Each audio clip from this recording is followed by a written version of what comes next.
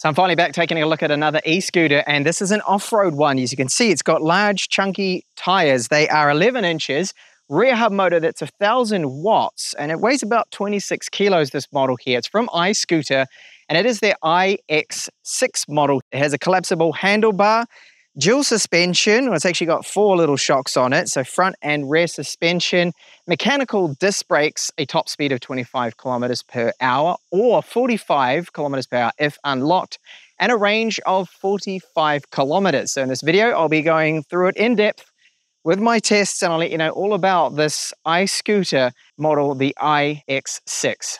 So unlocking it very easy with that NFC key. Acceleration with the press down thumb throttle.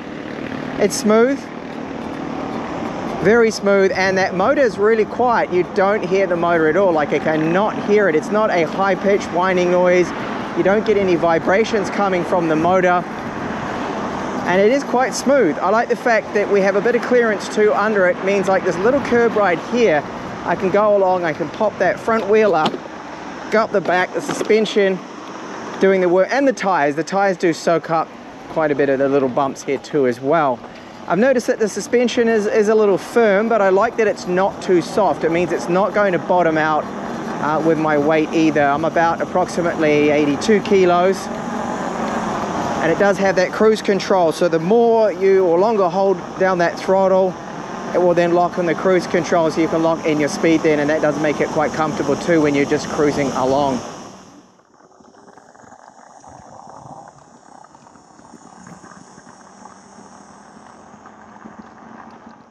Up ahead is a little bit of a rough road. And again, you can feel that suspension soaking up a little bit of that and the tires. So I'm running in them only around 30 psi, so they're reasonably soft, and they're self-sealing as well. So that's why I don't run 40, which would be a lot harder. 30 has a tiny bit of give in it. Right now for a top speed test, this is the only time I'm going to do this. It's in a car park, so not on the public roads here. Using that NFC key again, very simple to turn it on. You just press it around that area and there it is, it's on. So I'll go into the top level, which is turbo, and we'll see what kind of speeds I can get up to. So acceleration now with it unlocked in the off-road mode does feel a bit better.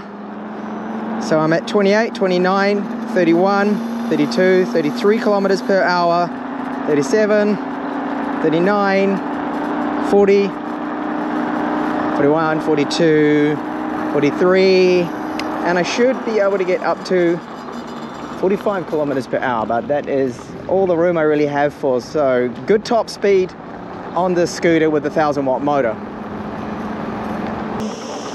Now my climb test, this is 20 degrees, but we have the 1,000 watt motor, 48 volt system, and I am slowing a little, as you can see, down to 16 kilometers per hour, 16, 15, 14 in the steeper patches. But the good thing is I don't have to start kicking, not at all. There's so many other scooters on the market that don't handle this climb at all. Emergency braking test now from 30 kilometers per hour from the white post. Whoops, locking the rear up a little bit, but good braking performance, very good. That's better than most scooters because of those chunky off-road style tires. Our mechanical disc brakes, braking performance is excellent with the iX6. This is where this scooter is ideal. Off-road, a little bit of stones, handles this so well. There is no way I would attempt this with, say, a Xiaomi scooter. And to be able to do it just fine, but nowhere near as good as this because of those fat tires, the suspension. It is doing a great job at soaking this up, making the ride quite smooth too.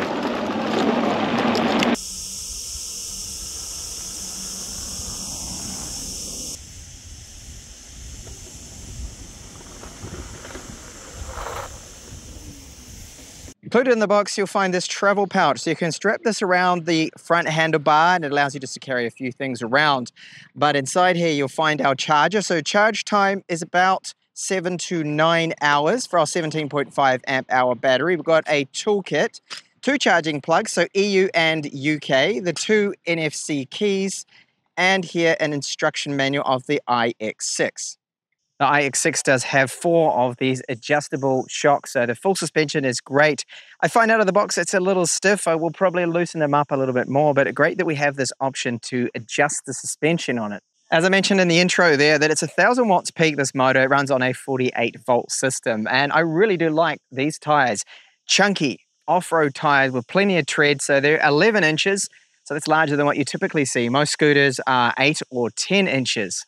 Mechanical ventilated disc brakes that are 120 millimeters, and you can adjust them. There's some adjustment here. Braking performance is excellent, and I'll be covering that with my emergency braking test later in this review.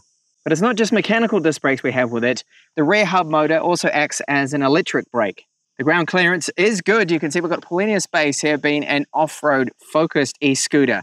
So the charging port with its little dust cap here is located on the right side. Charging time is about 7 to 9 hours for the 17.5 amp hour battery, or 840 watt hours. The front and the rear mudguards are made out of a strong ABS style plastic. They look very sturdy, they're held into place firmly, and it looks like we won't have that problem that you see with a lot of the other scooters, cheaper scooters, where that rear mudguard seems to always break off. This one seems very solid. And note that we have some lights here at the back. All 3 of them are red. So we have the rear brake light and then left and right indicators.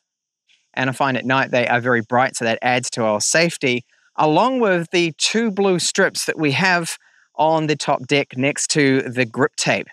This gives the iX6 quite a modern look to it. And note that we've got here, you can see 2 bolts. Now, those bolts are used in conjunction with an optional seat post, which can drop down. So if you want to sit down on the scooter, well, they have you covered there because you can get that seat. The front headlight is very good. It's powerful. It's got these 4 LEDs built within it, and it lights up the path ahead of me. I can see where things are clearly.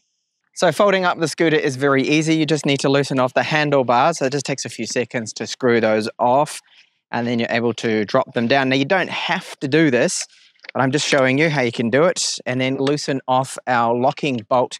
Then you can drop that handlebar down. You clip it into the top where the rear mudguard is, rear fender, and easy enough to lift into the trunk or boot of a car because it's only 26 kilos. Not bad considering the size of it. Because it is a large scooter, you will obviously need quite a large boot or trunk to fit it in. But here it is in a estate, or in other countries, a station wagon. And it takes up pretty much the whole space here. But I don't at least have to put the seats down or anything. This is what the key looks like. It simply just states iScooter. So it's got the NFC chip in there. Hold it up to the screen, just around this area, and then it will power on. The screen is very clear, it is bright, and no, it doesn't flicker like this. It's just on camera because they have to use quite a high shutter rate in order to capture it correctly, at least to show you what it's like.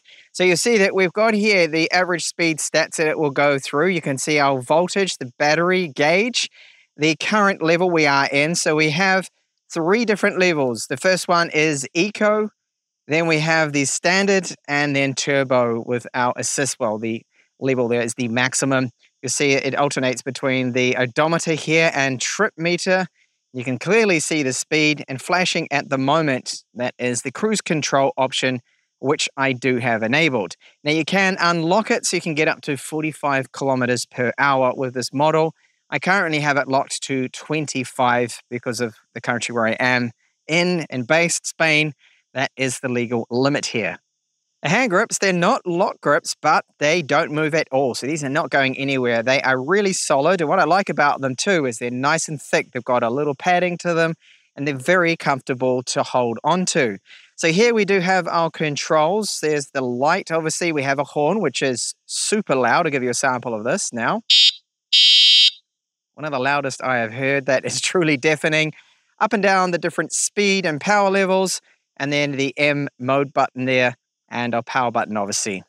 The iX6 does use a push-down style throttle. If I press this now, it's just going to simply take off. You can disable this. You can, if you go through the settings, it's in the manual, to have it kick off and then press before for safety, which is a good option to have. And the handlebars, so they are foldable. And I like this design. It's very solid because it is screwed into place. Others have a spring-loaded mechanism, which gives the handlebars quite a bit of play. They don't feel that solid. But these ones, they screw in really tight, and they give me a lot of confidence, unlike the other design. The handlebar height is adjustable. There is a quick release right here, so I've loosened it off and dropped it right down at the moment, and it's simply just a matter of pulling it up and then pushing that quick release in, and you're ready to go. Okay, so before I mount or someone walks in front of the camera again, let me talk about the range.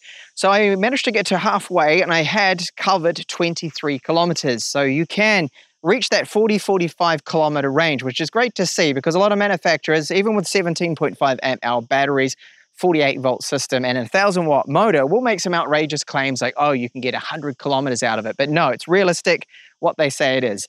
So like the chunky tires, as I mentioned quite a few times, the full suspension, it's a little stiff at the start, especially at the front, but you can loosen it up a little, which is going to help the ride. I like the front light, especially the light on the deck here is good, and there's plenty of room for my feet.